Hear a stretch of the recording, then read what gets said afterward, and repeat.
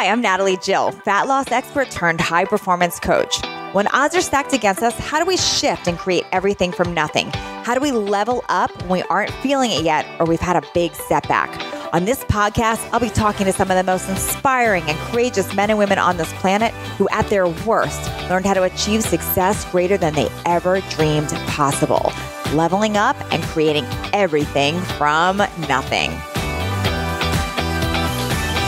A solid 32% candy and 17% Cheetos is how Shawn Stevenson describes his childhood. Growing up on microwave dinners, fast food and candy, food was food to Shawn Stevenson. 16-year-old Shawn was diagnosed with brittle bone after breaking a hip, and standard of care did not ask him about diet or lifestyle. He was taught that he wouldn't get better, and he believed it. In a back brace with a body that was breaking down and gaining weight, eating more Krispy Kreme donuts, swallowing pills, and hanging out in bed, that became his routine. One evening, after a girlfriend made a comment about his body that he didn't like, he started to reflect over pill bottles and once again, his bed. He reflected that doctors, they didn't care that he wouldn't get better. But you know what? They weren't thinking about him. He decided that he needed to think about him and he needed to help himself. Today, Shawn Stevenson is the author of internationally best-selling book, Sleep Smarter, and he's a creator of the Model Health Show. He's featured as a #1 health podcast on iTunes.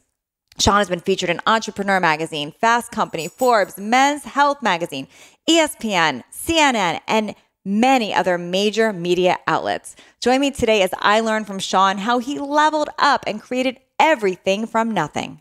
Hey, today on Leveling Up, I've got my good friend, Shawn Stevenson, who is the creator of the Model Health Show. Thanks you, Shawn, for being here. I'm so excited to chat with you. It's my pleasure. Like I said, for Natalie, anything. So I'm super excited to be here. I love it. So Shawn, I don't even know if you know this, but when I first started listening to podcasts, I mean, yours is the one that got me interested in podcasts because I loved the information you were sharing and who you were interviewing. And I knew of podcasts, but it was yours that got me hooked on them. I hope so. Yeah. I hope so. But that's kind of like the formula. And I've heard that from so many people that, like especially folks sharing podcasts with friends and family that don't listen to podcasts and them getting so drawn in. And that was my intention from the beginning, was to create something that was super engaging, but also just like layered with education and takeaways. I'm very big on action steps and also, just really embedding my person into it, who I am, because people don't connect with a podcast. They connect with people. And people don't buy a book. They're buying you. They're buying you and your story and your information. So that just means everything to hear that from you. So true. So true. And I love that. And what people don't know about you, and maybe they do, but I certainly didn't know this about you, is that, you've got this top podcast. You are known in the health and wellness space. Like you're known for that. And you represent the epitome of health now. But I know that was not always who you were before, like that you were a different person years ago. And I am curious for you to tell us about that. Like, who were you before you were the Model Health Show and this epitome of success and health? Oh my goodness. Natalie, when I was growing up, I was probably a solid 32% candy and maybe like 17% Cheetos. I was just made of straight up. It just, first of all, brings me to the realization of how resilient the human body is. Yeah. And how it can adapt in ways, but disease will manifest. And ultimately that's what happened for me and my body. Parents oftentimes, especially when we were growing up, they didn't have the intention of like messing us up. It was just the culture. As a culture, as fast foods were beginning to boom, the culture of, microwave dinners, the culture of, for me, having access to the, a corner store in the various neighborhoods we live in, and having $1, you can get 100 pieces of candy, penny candy. And so this is straight up. I mean, this is like legitimate. I've got a bag of drugs, right? I've got a bag of Mike and Ike's and, Swedish fish and all this stuff. And this was just a normal thing. This is a normal thing from the conditions that I was in. For me, the earliest memories of eating was with my grandmother. When the first part of my life, from my early years, that my oldest memories from kindergarten, basically preschool through second grade, I lived with my grandmother, and it was a much more stable environment. And it was full of love. It was full of, some of my best memories are, she makes such a big deal with holidays. I remember for Easter, like my first Easter that I can remember, she had me through in our house, a treasure hunt. And so I was just basically learning to read at the time. So I was getting a little bit of help in reading the notes that would take me to different parts of the house and outside. And, it's just, she made such a big deal out of things, and she made a big deal out of me. She really loved me and held me up. And so my earliest memories were sitting there. I had my own little table. I was her first grandchild, but I had like two cousins at the time.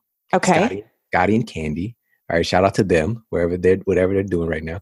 But I had my little table, my little red chairs, and I remember eating repeatedly these same foods. It would be fish sticks. It would be macaroni and cheese. It would be some form of a potato. Luckily, I ate broccoli. That was probably the thing that saved my life for a time period. But my grandmother and my grandfather, he hunted. My grandmother had a garden. It's just like, why wasn't I eating that stuff? Because I didn't want to. And it wasn't the culture early on, because I was bouncing around from her house to my mother's house, eating fast food, eating, here and there. Okay. And she did what many parents do, which is, I just want my kid to eat something, right? Especially if you're busy, you got all this stuff going on. So she just wanted to make sure that I was getting food, because for that culture, that generation, food is food. And that's what I grew up believing. Food is got it. Yeah. Yeah. It's just food. It doesn't matter if it's like, a fish stick or wild caught salmon. It's just all food. Mm. And so it's a pervasive thing in our culture still today. There are many people that don't really know the difference. And so fast forward the story, I continued those eating habits throughout my childhood and into high school. And ultimately in high school is when things began to break down, like severely. I broke my hip from running. I was just out running at track practice, and I broke the iliac crest of my hip because my bones were so brittle. My bone density was so low. So you weren't having pain or anything. You're running and this happens. Like what occurred to you about that? I didn't have any warning sign. I was at track practice running a 200-meter sprint, and my hip broke. Whoa. And I went through what's called standard of care, which is, given some NSAIDs, told to stay off the leg, some crutches, and that was that. But nobody stopped to ask, how did this 16-year-old kid break his hip from running? That's like abnormal. No questions about your diet or what lifestyle or any of that.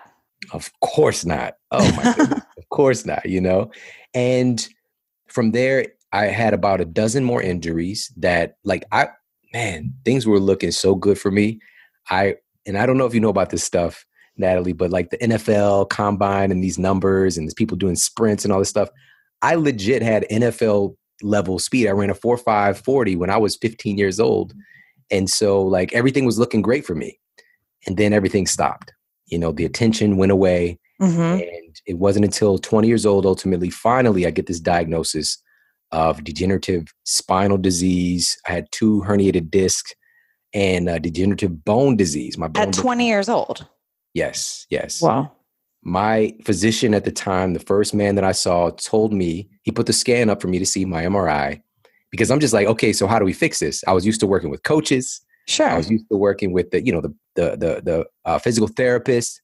I was like, okay, so how do we fix this? Right. And he's just looking at me like this side with the side eye, just like, I'm sorry, son, there's nothing you can do about this. This is incurable. And he told me that my spine, I had the spine of an 80-year-old man. Oh my gosh. What were you thinking when you hear this?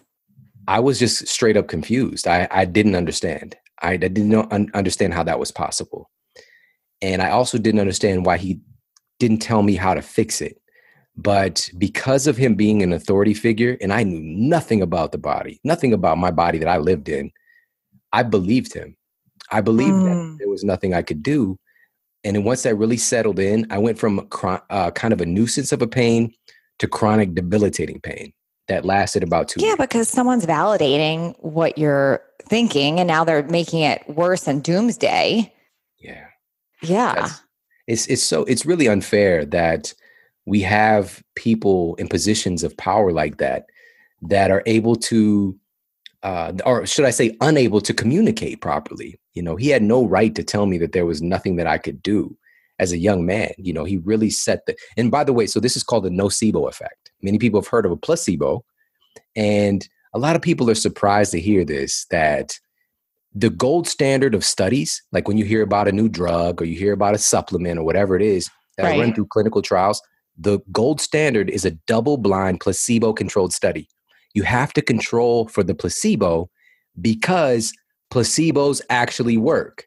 Now, on average, in clinical trials, placebos, so this is fake drugs, fake supplements, fake surgeries, fake treatments that people just believe they're getting a drug or a treatment that's supposed to lower their blood pressure or kill a tumor or get rid of migraines or eliminate their depression.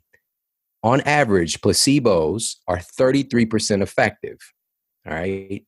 33% of the time, somebody believes they're taking, will just say lisinopril to lower their blood pressure. And their blood pressure comes down, but they're taking a sugar pill. It's not even a real drug. And why do you think that is? It's the power of the human mind. The most powerful pharmacy in the world is in our brains. This is where we're creating all this stuff. And the power of our perception. This could not be understated or overstated, should I say, enough in the conversation today.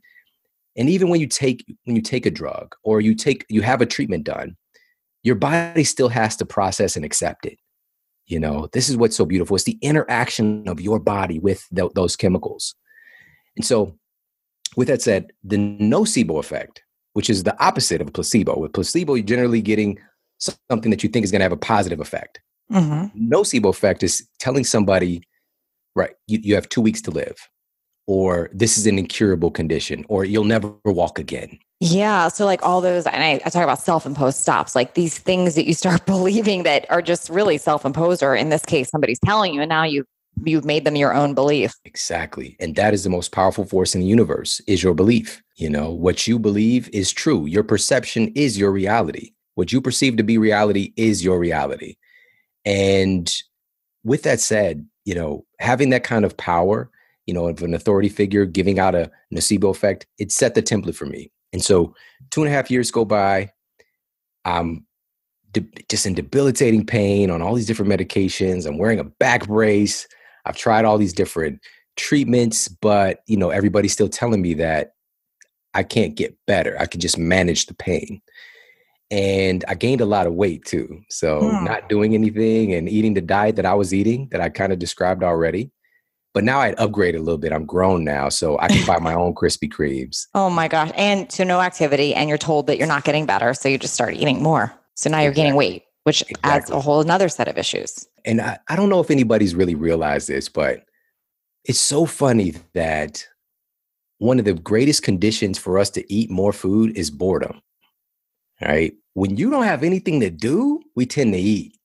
All right. Especially if you're connected to the food culture that we are. Yeah. Right? And so I've even seen it today, like on days that I'm not going to the gym or that, I'm quote off, I tend to eat more, just because I have more time. Just kind of mental boredom will make a meal or get a snack. So anyways, I don't want to take a detour with that, but to wrap this story up. So, and spoiler alert, everything's good now. But it took 2.5 years before it literally hit me like a ton of bricks. But oftentimes that ton of bricks hits you when you're already on the ground, like you're on rock bottom. And now you're going to get a house built on top of you and you're straight up like Wizard of Oz, like you got your feet dangling out. Unless when these bricks start coming, one of them hits you and you get it, right? And so for me, I realized that, I was sitting on my bed, pill bottle in my hand, because I had to take these drugs just to help me sleep at night because the pain would wake me up. And it just hit me.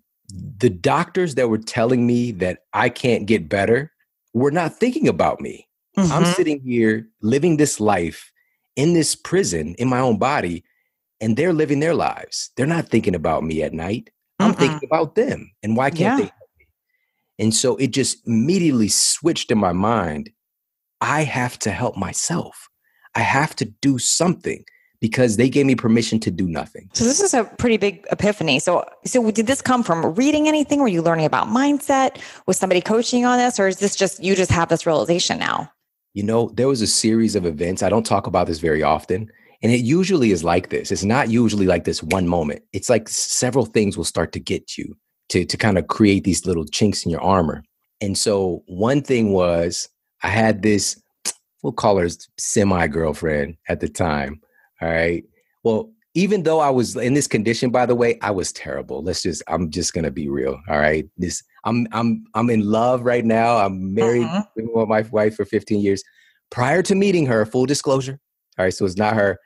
But at the time I had basically, two girlfriends, like two full time, one in the morning. It was terrible. Oh my. Of course you did, Shawn. I'm so sorry. So sorry. But just being honest. But yeah, my evening girlfriend, right? She made a comment about my body. She said something about me that made me because I had this idea, this mental picture in my mind, like I'm the athlete, like I'm built like, I'm this guy. But when she said it, it made me reevaluate and see my life conditions weren't matching the blueprint of who I thought I was. So wait a minute. So your mind is actually telling you two things right now. So you're still in this, I'm an athlete mindset. So you still think you look a certain way because of your mind, but your mind is also telling you your body's breaking down because of what you're being told on the outside. Is this correct? So nobody's told you yet that your body has caught up with what the doctors are telling you. Listen, it's in the movie The Matrix, you have a residual self-image. Right. Even though Neo's head was shaved in the Matrix, he looked like how he thought he looked. Yeah. Right? And so I was kind of like living in the Matrix. I didn't see what reality was. And it's a negative thing in a sense, because just like she gave me this little she didn't mean anything by it, but it struck me. And so that was one thing. The other thing was my relationships. I just had for a couple of years, I was with my son's mother. I have my older son, Jordan, who's just incredible. But we had broken up a little bit before this. And I had this little boy now. And I had this because, especially as a dad with a son, you want to be their role model. You want to be their hero. I want to teach him to play, to throw the ball around, to play a catch, And I was just like, nobody's going to give me permission to do this. I have to do it. Yeah. So my motivation also for being a good father and a good model for him was burning in me at the time. And also, I think the last thing was my grandmother, and who this kind of brings for full circle. And I think this is so important for everybody, is to bring that, especially in a time of struggle and when you're questioning things, somebody who's seen the best in you, somebody who's always encouraged you. And she would tell people how smart I was. She would tell people how I'm going to do great things. She instilled in me the importance of education. She was pestering me through this whole process. She would call me and then just because she knew something was wrong, but I'd just blow her off because, it's just like, Grandma, leave me alone, And it just hit me that I was not being the person that I was capable of being. And the person who mattered most for me in my development, through her eyes, I was not being that person. And it was about time. Gosh, it's super powerful. Like everything you're saying is just, it's how you form these beliefs, but it's coming from other people's validation of it, Yeah, so exactly. Really a powerful connection about who you're surrounding yourself with and what they're telling you, what they're feeding you is what you start believing. Exactly. Yes. It's one of the most important tools because it's kind of common in personal development today and talking about how, there's even statements of Jim Rohn said, no one could do your push-ups for you. All kind of development is a solo act in a sense. Sure. But the reality is we are intimately connected. And I truly believe this today, that our relationships are the most influential factor on our health, on our happiness, on our success in life overall. It's our relationships. And I had no idea about that then. I was very much isolated and on my lone wolf syndrome, I call it. And it took a process of several years before I really, even connecting with you, and having you as a friend in my life and you the same thing, and opening ourselves up. And really realizing how important our relationships are and how life is magnified through connecting with good people. It's actually interesting. And I feel you and I still evolve on this because when I first met you, I remember connecting over a conversation that we felt we were both introverts. Right. So, but look, we're talking about connection and who do you let in your life now? Exactly. Look at that. It's We've grown. And so just to put the cherry on top with the story, it's not like, and this is the thing, you can be as passionate as you want about transformation, about changing your business, about changing your body. You can have all the passion in the world, but it doesn't matter unless you have a plan. All right. Yeah. You have to have a plan. And so fortunately, the way that my mind has been wired is to be pretty analytical and to kind of have a structure for things. You know, I put it on the back burner. So I put a plan together, and that plan entailed 3 things. One of them was movement. Since I had been given permission to be on bed rest and not do anything, I didn't do anything. Mm-hmm. So everything else in my body, obviously my other muscles were atrophying, not just my bones. And so I began a movement practice, which just literally started off on a stationary bike because it was painful just walking around. Yeah. And so that evolved over time. The second thing was my nutrition. And how did you, because you didn't even know what to do. Like you said, food was food to you. Exactly. That's the thing. So straight up, Natalie, to be real, the first thing I tried, even with my plan, was Slim Fast. Slim Fast. I love it. Because of the commercial, right? Oh my gosh. One for breakfast, one for lunch, then a sensible dinner. I remember. Wanted to punch myself in the face. All right. At the end of the day, I just couldn't, I couldn't believe it. I lost a couple pounds, gained them back. Totally terrible. Mm-hmm. But because I was asking questions, and this was the most important one. This is the most important question I asked with my nutrition and ultimately with my recovery. So I have this degenerative condition with my spine, my disc in between my vertebrae in my back. I asked the question, okay, these things are breaking down. What are they actually made of? Right? If I'm losing something, how about I give it back? I put it back. That's a great question. I don't think most people ask that. Like, it's like with your house. If you're like losing material from your home, what do you need to do to rebuild it? And so that question led me to start searching things out. And I found out, okay, with bones, it's all marketing. We're marketed calcium is the big thing. We see the milk mustache, but that's not real. That's just something that was marketable that they latched onto. There's like 200 compounds and many of them are more important than calcium that I'm lacking. Like I'm drinking Sunny Delight and like bologna sandwiches, right? I'm not getting these nutrients in. There's magnesium and vitamin K2 and sulfur-bearing amino acids and polysaccharides and all of this stuff that I was finding out about. I was like, how do people not know this? It blew my mind. Yeah. And it made me a little angry. And so I started to, first step was, Natalie, was I went from, okay, these nutrients, let me take supplements. Okay. That's the problem. And then you go from taking pharmaceutical pills to being a natural pill popper, and you're missing the point, right? So eventually that evolved to what foods are these things in? And that's when everything changed for me, big time. Because you were asking the questions. Exactly. So those 2 pieces. So what things were you looking for? What ingredients were you looking for to find in foods?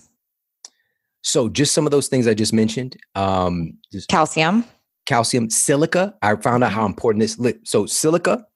So when we hear about calcium, and calcium is sort of like an end product through a process called biological transmutation.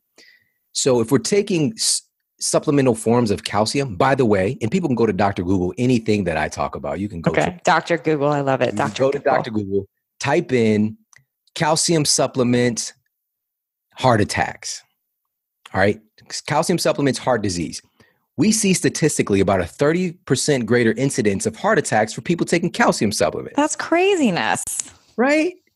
But people don't know this. And this is because this is an end. When we see somebody, getting that plaque pulled out of the artery, they call it, quote, calcification. It's calcified. So this is a biological end product. It's kind of like the end process of becoming bone. What's the things that are the precursors to making the calcium, allowing your body to process and create new tissues on its own? Not just calcium, but what we consider to be these end products like bone or some cellular tissue. Yeah. And so this would be silica is one of those. super important. Also, sulfur is super important. Vitamin C is incredibly important in building new tissues. Actually, vitamin C and sulfur, they go through that process of biological transmutation to create new tissues. They kind of work synergistically. Okay. And so I would find pieces of these things along the way, and I would implement what I found out. Okay, what foods are they in? And I get to these, and this is like, what is this, 17 years ago? Mm-hmm. And so now I'm going and I'm looking at these different rare foods like people didn't know about. I was finding on the internet. This is before like goji berries are like in a gas station, right? So I'm like ordering goji berries from the Tibetan School of Medicine, paying all this money I didn't have, right? And just finding out what this stuff does and just continue to get closer and closer to health. And the third thing was, so movement, nutrition. Mm-hmm. The third thing was my sleep. And I didn't know it at the time. If you're not sleeping, you're not healing. Yes. This is when we release the greatest amount of anabolic hormones, human growth hormone, reparative enzymes, things that actually heal your body and your brain happens while you're sleeping. Being awake is just catabolic, period. And so once I started sleeping better, and I didn't do this on purpose. I simply, because of things I was now doing during the day, I began to sleep better. And eventually that evolved to, okay, I'm a healthier person. Let me get to bed, right? Let me get to bed so I can get up and live my life, because I was now more excited about life. I was feeling better. Yeah. I lost almost 30 pounds in just about 2 months. And so I have some questions about this though with the sleep. Okay. Sure. And I know, and by the way, Shawn is an expert on sleep. He's got a best-selling book on sleep. So perfect person to ask this question too. So sleep can be detrimental too, I know, if you're using it as avoidance of your life or if you're getting way too much. So can you speak into that too? Because what's like, this is the right optimal amount for health versus like, okay, now you're using it as a crutch or you're avoiding or you're oversleeping? That's such a great question. Do you know how many I've done? I don't even know. Hundreds of interviews. Nobody's asked me this. Good. I'm original. And so listen, and this is because, and let's just be really upfront about this. That is the least concern for our culture today. Most folks are on the other end of the spectrum of sleep deprivation because of fill in the blank, So Netflix. that I would say yes to that, but especially coming from a place of fat loss, so many people battling depression, a lot of them end up sleeping all the time. So I'm curious. That's why I'm so curious about this. Oh, it's such a good question, because there is a pretty sizable part of the population, however, that are on that other end of the spectrum where we are seeing them in the bed too much. And there's a couple of things here. So I think it's an important distinction that we have to have before we go into this conversation.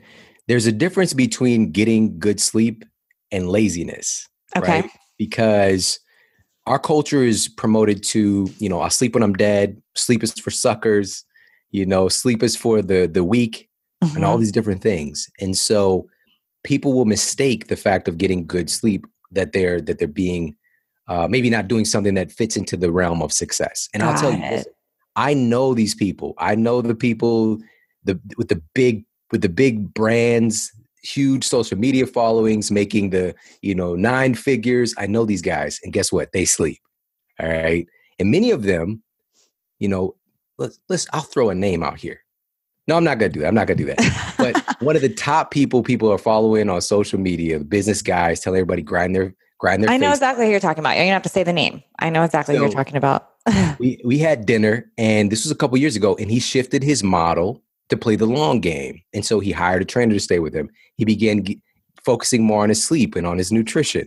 He's definitely not, he's not sleeping his life away, but he does understand the value, and because he wants to play the long game. He doesn't want to trash his health and then can't enjoy the wealth that he's accumulating. So we have that area, and then we tiptoe into this idea of being lazy. But also there's oh my goodness, this was a big part of what my experience was. I was sleeping more during the day rather than living my life when I was hurt, when I was depressed, when I was lost. And it is definitely a way to disconnect, to hide out from what's going on in our inner world, from our purpose. And it's a big issue. but the solution isn't trying to get people to sleep less. The solution is getting people in a different environment. Okay. And what about, and speaking to maybe circadian rhythm, like, cause I know that's important to you too. Oh yeah, absolutely. We have to mind our own biological clock, and we can force our biological clocks to work abnormally really easily, actually. And this is why it's often recommended that we have a consistent bedtime and wake time, because all of life, everything about you and all of life on this planet is all about rhythms. There's all a gentle flow and rhythm to everything. What comes after winter? Spring. What comes after spring? Not winter, summer, fall. Like there's a sequence to it.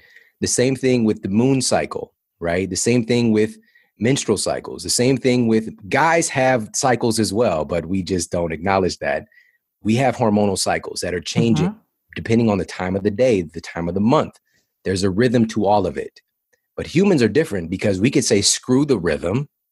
I'm going to go to the casino or whatever, right?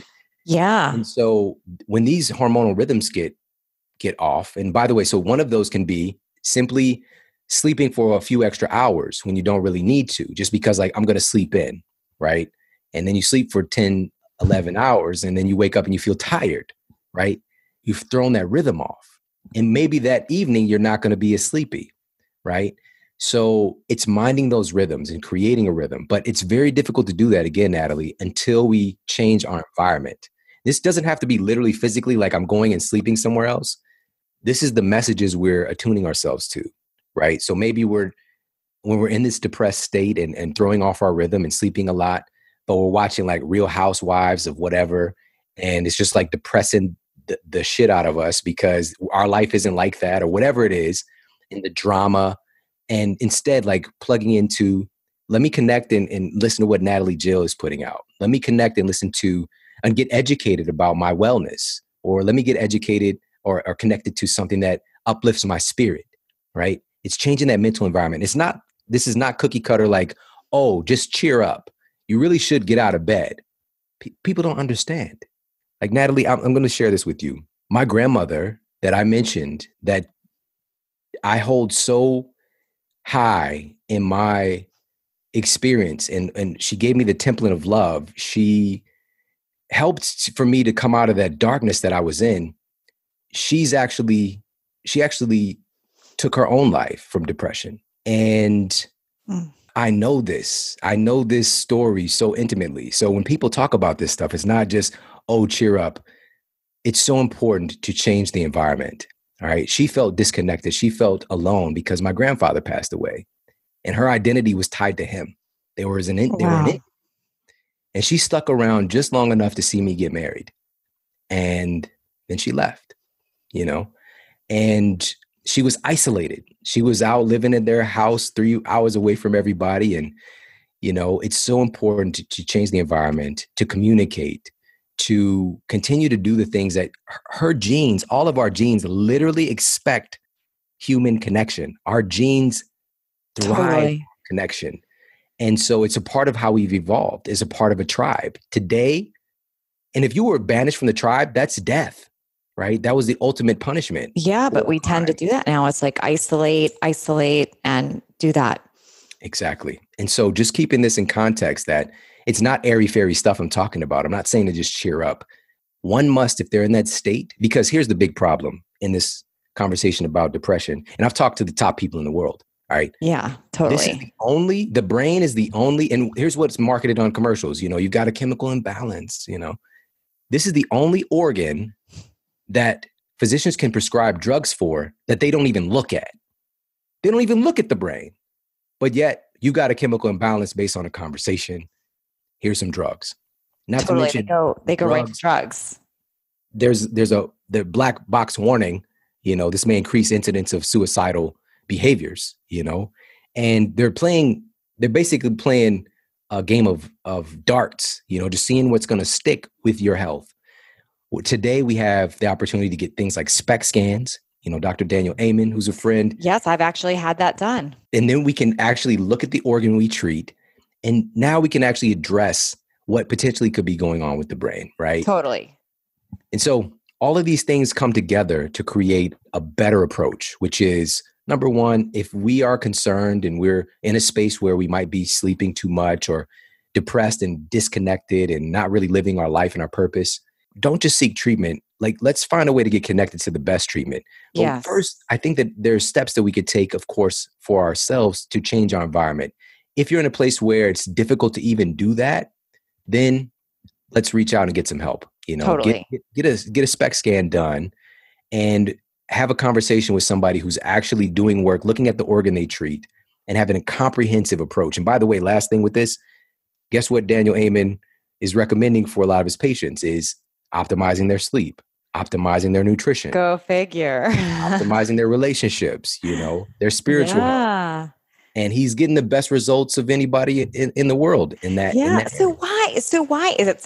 And I don't want to get too off track, but like, I want to speak into that for a minute, because you'll have so many doctors and researchers say, oh, that doesn't work. That doesn't work. But then you see the results he's getting on our end. We know I've been to him, I've been to his clinic, and it's huge. So why is it that, like, what is that about just traditional medicine being so against some of those environmental changes? What's your take on that? Oh, Natalie, it's so simple. Nobody likes to be wrong. You know, at the end of the day, nobody likes to be wrong. There are people right now, we've got tens of thousands of students like in school at this moment, learning to do chemotherapy and radiation, even though it's very ineffective for long-term survival rates. And it's just the way that the system is built currently. These aren't bad people. Mm-hmm. And here's the thing. And by the way, it is incredibly effective. I don't want to get into this whole conversation. Chemotherapy is incredibly effective at killing cancer cells. It's incredibly effective, but it's also incredibly effective at killing your immune cells, which are also rapidly developing and growing cells as well. And thus, without your immune system being present, guess what's scanning your environment constantly, looking for abnormal cells and looking for abnormal cell replications is your immune system. And so if you don't have a properly working immune system, guess what? You're going to be more subject to more cancers showing up. And so anyways, but here's the thing. You take a really smart person, which we have the best and brightest in the world who are in the game right now, the innovations, it's incredible. People are growing up like their mother had breast cancer or their father had prostate cancer. They're seeing something happen. They want to do something about it. I'm going to invent the cure for cancer. And they're going to school and they're getting into a system that's very good at teaching the wrong thing. And if you take a smart person and you teach them the wrong thing, they become world class at doing the wrong thing. Oh, yeah. That's really the issue. And again, nobody likes to be wrong. They don't, after 10, 20, 30 years in practice, they don't want to be told that the way that they're doing things is not right. And so, but here's the beautiful part. It's all currently in flux and changing right now. We are seeing this boom in integrative medicine. By the way, chemotherapy is still an option for me. And when I was working with patients, working alongside their physicians, these are all options. Everything is an option. I'm not living in some kind of strange bubble where it's just like, here, take some dandelion, right? Sure. Everything is an option, but we need to address the root cause. First, address the root cause so that potentially your body can't have the opportunity. Your body has a really powerful innate intelligence, but also giving your body the opportunity to do what it can do, but making sure that the issue doesn't come back again. Because many people, go ahead. I would imagine there's a combination too. So, and this is a whole nother topic, but everyone's own personal decision on what they do, but like those things that you said, moving your body, eating the right, healthy, nutritious, unprocessed foods, and having more sleep. And so those are all there's no negatives to those things, right? So even if you choose alternative methods, but you add those things in, there's no negative. So it can't make it worse, you know? Exactly. And it's so simple, but the first question is, are people doing these things? Right. Sure. And so if they're not doing these things, and then we immediately have them go for radiation, but they're already not sleeping. And why does this matter? And I cited many of these studies in Sleep Smarter, but one of the biggest, most well-done health studies is the Women's Nurses Study. And they found that women who are working the night shift, so they have abnormal hormonal rhythms because they're working overnight, have over a 30% greater incidence of breast cancer. Nurses who are entrusted with taking care of the health of other people have been let down by a system that's just not functioning correctly. And I'm not saying we don't need people up doing the night shift. It's just there are better ways to go about it, with maybe seasonal work and things of that nature. But anyways, so here's the thing. And this is because melatonin people hear about for sleep. It isn't a sleep hormone. It just isn't. It's more of a circadian regulator. And it's in alignment with a dark cycle. You produce more melatonin when it gets dark. And it does nudge certain systems to go into kind of sleep mode. But melatonin is also powerful fat burning hormone because it increases your body's production of something called brown adipose tissue that burns fat. It's a type of fat that burns fat. And it's also a very powerful anti-cancer hormone. Melatonin helps to regulate the function of your white blood cells, macrophages, and things that take out abnormal cell production, right? And I can go on and on and on. So if we're not addressing these things and yet we're jumping right to destructive treatments, what are we doing? So this is really basic stuff. But again, if you've got one tool as a healthcare practitioner and it's a hammer, everything looks like a nail, right? And so that's what we're working to do, is to give more tools so we have more options for people, because every single cancer is different. Your case of cancer is not the same as this person. Your diabetes is not the same as this person. We're just using this overall diagnosis, right? Which is really a guess. It's an overall diagnosis to put somebody into this box where I can treat this symptom. And now giving them the label that they usually take ownership over, which is, now I'm a diabetic. I'm a diabetic.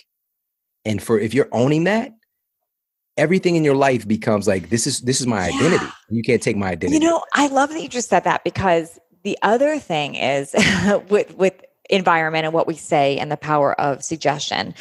A lot of times you'll hear somebody say, I'm a cancer survivor, which I can't judge that, but just living in that mindset of survivor, constantly puts you at risk, I would think. So, I'm always curious about that. Like, why not say I'm a cancer conqueror, or I'm a thriver, or whatever it is, because it really falls in that same line of the language that we're saying and what we're associating with. That is such a powerful insight right there, because also our brains operate on language, the words that we use, and they're again, your perception is your reality. And if life itself is about surviving, it's a very kind of primitive, scary world to be in. Yeah. And we don't want to negate the fact, all of the incredible things that have been done, but we need to evolve beyond that. And we need to change the conversation. But it's basically, when we talk about this, we also are looking at a situation where we have a medical system and somebody is trying to survive the cancer treatment and not the cancer, right? I'm trying to just beat out the cancer because this treatment is basically, it's a race between us to see which one can last longer. Totally. That is a survivor, right? Yeah. And so changing the language around that and changing the approach in the first place is one of the most important things for us to move beyond it, so that people are not just surviving, but thriving. And so that was a great, great point. By the way, I got to throw this out here. Australian. No. Let me pull this study up for you guys. Listen to this. This is something simple. All right. This was published in the Journal of National Cancer Institute.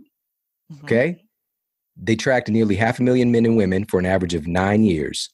And they found that eating more vegetables was associated with a statistically significant reduction in cancer risk. The data found that every 2 servings of green vegetables a person eats reduces their risk of cancer by 4%. So if you eat 4 servings, 8% reduce risk of cancer. So again, if we're not talking about these things, I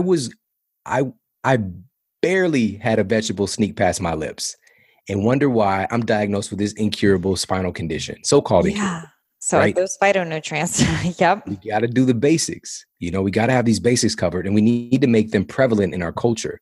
So there's just a part, but kids are getting here. And if they're not, if they're already in the environment of sickness, they're just picking those behaviors right up. And it is difficult if the kid is getting fake processed food and oatmeal and all this stuff, kids quote cereal, and they're not getting real food. It's setting their palate and their template. And it took a lot for my template to change, but it did. And now I'm living in a whole different reality than I was when I was growing up. Okay, so you truly you changed your whole health because of these things, because of changing your mindset, changing your environment, changing what you're eating, your sleep, all that. So much so that you are now an authority on that. So how did that happen? I'm curious. Like, how did you go from okay, I've changed my health, and to like, how did the show start? How did the Model Health show start? How did you start becoming this face of health? Mm. It started with one person.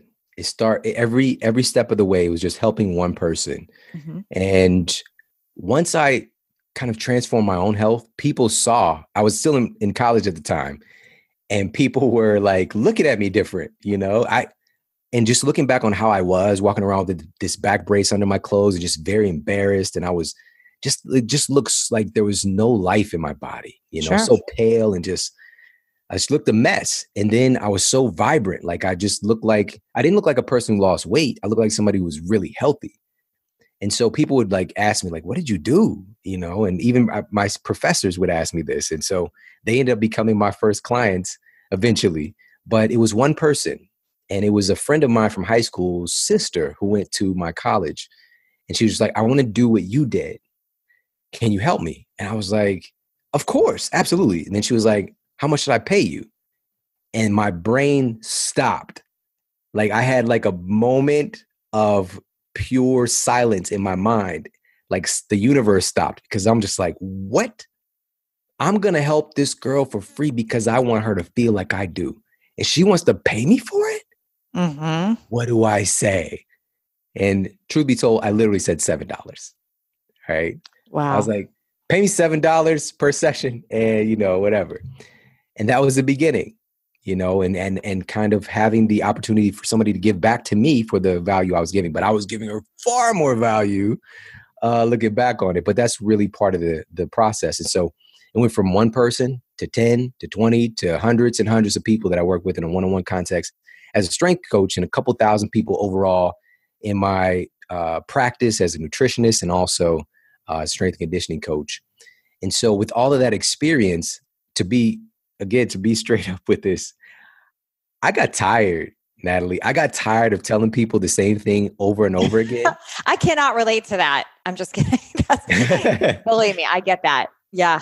So somebody would come in, they'd be on my couch in the waiting room. They come in. I just worked with somebody before that, walking them through the process of how diabetes is basically created in the body, walking them through, okay, so here's what your pancreas and your beta cells, and this is what your cells are doing. And then, they're going to lipogenesis. And I'm walking, but I see what I didn't get tired of was the light going off at the end. Yeah. And sparkle in the eyes, and people felt empowered. This was no longer some mysterious thing, because that's what creates fear as well, is not knowing about it, the mystery around things. And so demystifying it for them. But I was just like, at some point, I was just like, I gotta write this down. Yeah. I gotta record this. And so I just had this, and I haven't shared this with anybody, but my wife was with me. So we had a speaking event here in St. Louis, and it was me and Eric Thomas and the rest of our team. And he's literally the number one speaker in the world. And we had this incredible event, and a chiropractor friend of mine, and his wife is a dentist. And she was actually the head of the Women's Dental Association, like for whatever. She was like the president, right? They're on some boss level stuff. They're incredible. Okay. And so they came into town, and they came at a time when we had the event. So we all went out to dinner together, and I hadn't seen them in many years, right? But they came to one of my earlier events when I was like teaching nutrition classes at my mother-in-law's house.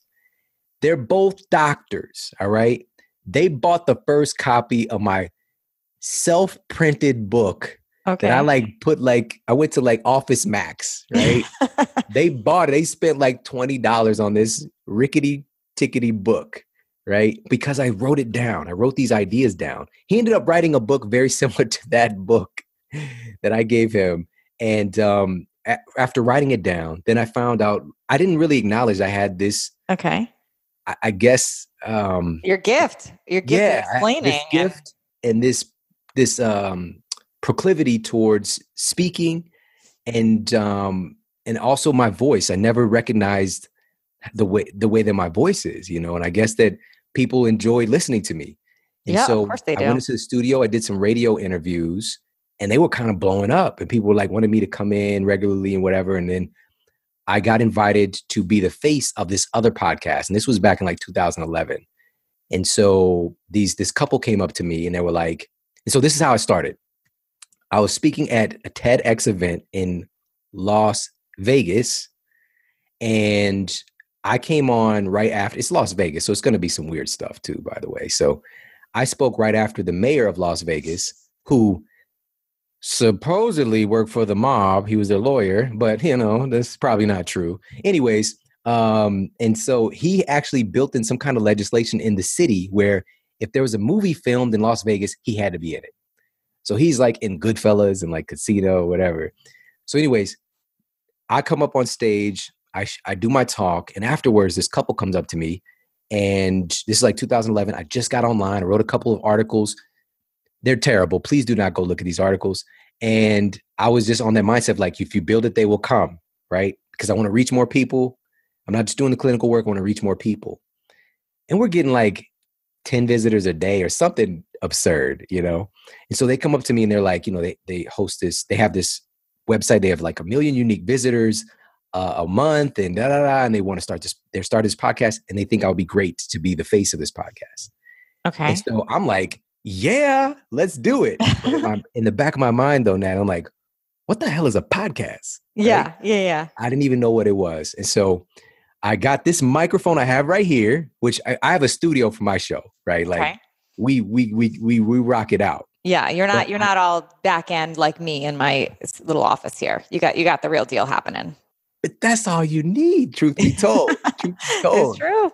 And so I had that. I had my computer, and I did 99% of the work of building that podcast. And we ended up having a few 100,000 downloads, which was huge back then. Uh-huh. But the thing was, I was building their brand. Yeah. I was building their brand, and I would not have realized that for probably many years later if I didn't have my best friend, this wonderful woman in my life, who I'm married to, who pointed it out one day, like, no, you can't do this anymore, because they were making all of this revenue. And I'm over here struggling. Sure. Because I'm taking off time from seeing patients, and I'm putting so much into this online endeavor. Yeah. And so we amicably parted ways. And within a couple of months, I started the Model Health Show. And here's the beautiful part about it. I just listened to my first episode, which we have over 300 episodes now. And I only do one show a week. And these are master classes. I listened to my first episode because I was doing a reloaded episode on heart disease. Okay. And I listened to the episode. And you know how you go back and listen to your old stuff, or you read an old book or something you wrote, and you're just like, what is wrong with me? Like, that is terrible, right? I listened to this and I was so proud. I don't even say that word for myself very often. I was so proud because I was me. Yeah. I was fully, authentically myself. Oh. And I agreed with myself. Yeah. So, okay, what you just said is gold. And it's interesting. We have this in the very last part of our interview, because that when you are truly talking your vision and you're being authentic, that is the gold. That is the gold for everybody. Yes, absolutely. It's not a secret, but it is the secret, which is what really made this possible was being fully and authentically myself. There are some things. There's pretty much one thing that I don't bring into that platform that I do bring outside of the platform, but other than that, like, I'm being myself. I'm kind of a nerd. I like superheroes. I love my kids. I love my wife. I care about people, and that's okay, because this is an abnormal thing for a guy coming from my culture to say those things and to say that I love people and to say how important kindness is and just how important it is to be an example and a role model for your kids and for your family. And, all these different principles that's imbued. It's imbued into the content itself. The words mean next to nothing. It's the energy behind it. And once that started, so the show, we put it out, it began, it was slow going in the beginning, obviously, but it went from, a couple hundred downloads to a couple hundred a day to a few thousand to 50,000, 100,000 in a day, whatever. Like, it's gotten crazy. Now we've had over 30 million listener downloads, 5 million unique listeners. And wow, it's just been an incredible adventure. Yeah. But the way that it happened was continuous dedication to improvement and learning, and this passion for taking complex information and turning it into something that's so hyper palatable and understandable for folks. And they also feel like not only are they learning something incredible and empowering, but they're also connected to somebody who they can tell cares about them and they're a cool person. Right. Yeah, you are a cool person. And what I love is that you truly lived your vision here because you still get to share and teach and simplify this complicated information to the masses. And you're not doing it over and over again because you get to have all these people downloading and listening. So you really lived out your vision with that. Yeah. And I'm so grateful. So grateful. So Shawn, we're almost, oh my gosh, this hour went by super, super quick. I have some specific questions I want to ask you about you because this is really, really critical. I want people to know this about you. Like one, do you ever worry about what other people think? I think that's human. I worry far less. And this is because of a really important tenet that I've subscribed to, which is I don't get drunk off of praise. Mm-hmm. Because it's important to get feedback, to listen, because especially if you're doing something as an entrepreneur and you're pretty isolated, like I'm in the studio, I got my team there, but I don't know who's on the other end and the impact, and so that's why I love live events, because I get that, I get the hugs, I get that, but also just when people are sharing their experience. And so there's going to be some negative ones in there because I'm telling you, like, there's like kitten videos, like the sweetest little with the music and somebody's going to dislike it. Of course. It's like, who are these serial killers that are like pushing dislike on a baby, right? So you just got to understand. So I take it in and I process and I choose to accept what helps to make me better, right? So but I don't get drunk off of the praise. Like, oh my God, like they've said I've done this. I changed their life. I'm the best. I'm the greatest. I'm not walking around like that. I'm not getting drunk off of the praise, and I'm also not getting debilitated or drunk off of the criticism. I don't get debilitated. Yeah. I love that. Whatever. And then, okay, another question. Because you always sound so interested, and I mean, I know you actually are interested, but are there ever days when you are not feeling it, like that you're supposed to record and you're not feeling it, or that you start having self-doubt, or you just don't feel like it? And if there are those days, how do you shift yourself out of that? I can tell you, I've never felt like that when recording on days that I'm recording my show, because I'm so excited about it. Okay. And usually it's a lot of preparation that goes into it. I just did an episode, like I said, I did the reboot on the heart. It was like 15 hours of research, and I already know 99% of this stuff, but just like looking for new stuff, looking for new ways of explaining something, looking for, so I've got 15 extra hours of research on it that I'm now packaging it up and synthesizing, so it's just like, I have that. But on the other side, there have been times where I was scheduled to record a show and life is happening, right? There's all this stuff going on. I just got off this plane, or this person's having this issue, and those times have been like I have had challenges with those times, but it's again, subscribing to a belief, which is, for me, everything is happening for a good reason. And usually when I have an extra challenge, something extra good is going to come from it. And so that's kind of the approach that I would take into that. Got it. Okay. And then what about with your food? Does that ever happen? Like, do you ever just want a Big Mac or gummy bears or Cheetos? Does it ever happen? Oh my God. There was a time, Natalie, like I literally, because I go 120 into stuff. Yeah. And there was a time when I could not even conceive of eating cooked food, right? Because I was doing raw food diet for a while. I'm talking about a couple of years, and I live in Missouri. This was not pretty, but I've gone through all of those things and went and dived deep into it. And they've helped to create an experience in a personal culture that I have that cannot be replaced. I'm grateful I did it. I'd never do that kind of stuff again. Mm-hmm. But for me today, because my awareness has evolved so much, and I've realized that what I shared earlier, that everything is an option. Everything is an option. There is a perfect time for a Big Mac. it might be a situation where you're the last man on earth or whatever, or zombie apocalypse, whatever's going on. There's an animal riot. All right. The animals run wild at the zoo. Humans are cut off. Like, there's a scenario. Everything is possible where a Big Mac at that moment might keep you alive. Right. And so, but with that said, because I value feeling good more than I do a Big Mac, that's not going to be on my radar right now. But with that said, a big thing that I've brought to the table, I feel, that has made more people get into this is that we'll just upgrade it. If you want a Big Mac, like, let's actually upgrade that. Go get some grass-fed beef, get you some sprouted buns, and we'll, toast it up. We'll put some grass-fed butter on it. Get your condiments or whatever. We'll make you some fresh cut fries, but you're going to have a nice salad with it. You don't have to be deprived. So you have it. You just find the better options because Yes. Got it. I love it. Okay. I have a final question for you, and then I'll stop using up all of your time because I could stay here talking to you all day and asking you a million questions. So if you guys are wanting more from him, you're going to have to check out his podcast because he's got everything I'm about to ask and I still want to ask. He's got on this amazing podcast, The Model Health Show. But this is what I want to know, Shawn.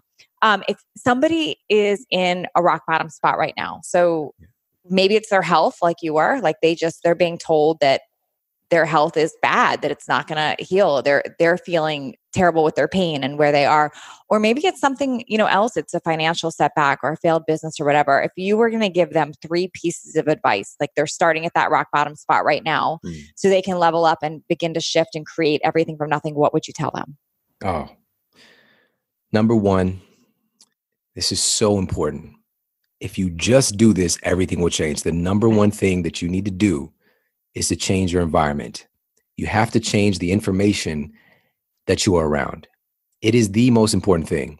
And this isn't just, again, airy-fairy stuff. Like, the human brain itself, we have parts of our brains like the reticular activating system, reticular cortex. This part of the brain is constantly scanning our environment, looking to affirm the things that we hold top of mind. So if you're constantly holding top of mind, I'm overweight and I can't do anything about it. You're holding top of mind how you're struggling so much financially. Your brain is literally scanning for more evidence to affirm the thing that you're holding top of mind. You have to change what you're exposed to. And so you have to get yourself around different people, different ideas, because what you've done thus far is not working. We also have to get to a place of honesty, right? So change your environment and you can begin to literally change your brain. And from there, you begin to change your reality. So that's number 1. Okay. Number 2 would be to practice radical self-care. It's very difficult to make a good decision. It's very difficult to take action when you feel terrible, right? We might know that there are things that we need to do or that we want to do, and we can muster up and dig deep and all of those fancy things people talk about to get us to do it. But how about we make it easy to do it? And it's exponentially easier when you feel good. People don't do well because they don't feel well.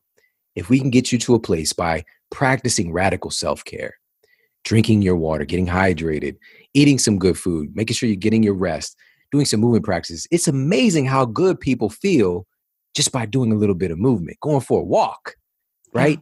Ideas start to come, right? New options, like the fog starts to lift. So practice radical self-care. That would be number 2. And number 3 would be, this is tough. There's so many things coming up. I would say number 3 would be to connect to a bigger reason. For me, your why, your driving core motivator.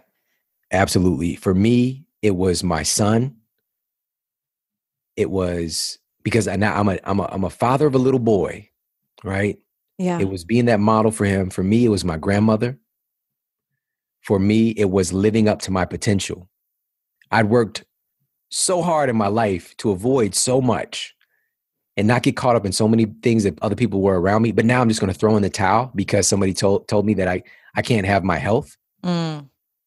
And so connect to that thing for you. Why do you want to get better? Why do you want to get out of that financial hole that you're in? Why do you want to get the weight off? Why do you want to reverse the diabetes and get off the medication? And be honest about it. If it is something that's superficial, you need to dig a little bit deeper. If it's maybe it's like, I just want to look good, whatever. Maybe it's I want to have a good relationship, right? I want a man or a woman who actually is embracing my full self and I'm not trapped inside of all of this excess because of what I've been through in the past or whatever it might be. I don't know what it might be for you, but connect to something bigger than yourself and dig deep. We call it peeling the onion, right? So peel the onion. If you're saying I want to lose weight so that I look good in my clothes, why? So that I can go out with my friends. Why? So that I can meet somebody that, that is attracted to me. Why? So that I can have a family. Why? Because I've always wanted to have a family, that I can raise kids and be a great parent that I didn't get. I love that, Shawn. You said peel the onion, and I always say go 10 levels deep. So it's really the same thing. I love it, but just going deeper than the surface level. Boom. To figure out why. Shawn, you're awesome. Other than the Model Health Show, where can people find you? The Model Health Show is the best place. So where they're listening to this incredible podcast, you could find me there on this platform as well. Also, my home online is themodelhealthshow.com. All my social media is there. You mentioned Sleep Smarter is there as well. Yep. The book must get Sleep Smarter. It's international bestseller. It's crazy. It's translated, I think, maybe 20 different languages now. It's nuts. Ooh. But, and then social media is there as well, but you can find me at Shawn Model. I'm mostly hanging out on Instagram these days. So, SHAWN. That's where all the cool kids hang out. I think so. And that's where people can find me. You're awesome, Shawn. Thank you so much. Thank you, Natalie. Thanks for leveling up with us today. Please share this episode if you found it helpful so others can join in. And don't forget to hit that subscribe so you don't miss out on future shows. And if you would leave me a 5-star review, I appreciate those so much. I read all of them, and it's how I know that I'm giving you information that you find valuable. And come interact with me over on Instagram at NatalieJillFit. I read all the direct messages and comments over there. Make it a great day, creating everything from nothing.